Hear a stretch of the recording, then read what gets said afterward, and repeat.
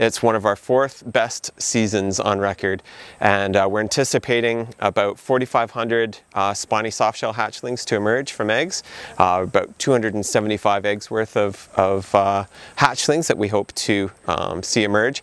And we also incubate eggs of a number of other species, northern map turtle, snapping turtle, painted turtle, and we also assist other conservation authorities whenever possible. So we've had tremendous success this year, and the drought in June, the extreme heat made it a little tricky, and as July started we ended up getting flooding due to excessive rains.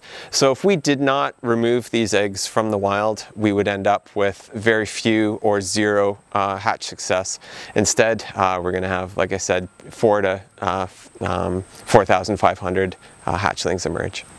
When we used to put protective cages around nests many years ago, we were getting between 17 and maybe 60% hatch success. Once we started bringing them back to our incubators, we would get between 89 and 96% hatch success. So we're able to get the animals to the most vulnerable stage, which is the egg stage, and hatched and released back into the wild.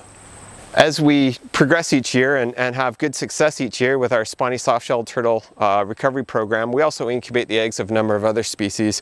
And because we do bring in large numbers of eggs, not all of the turtles will hatch out normally. Some will have odd shapes or additional limbs, and in the case of the map turtle that we have here today, it ended up with 2 heads, and it's very rare for one of those to hatch out with 2 heads.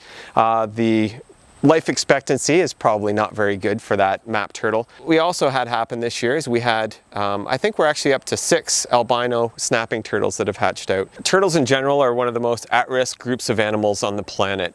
50 to 60% of all turtles globally are listed as at risk, and they don't do well with humans. Unfortunately, their biology, ecology means that they do not adapt well to having humans nearby. So it's happened over and over again that humans have caused the decline of these turtles. Now it's time for humans to, I guess, give back.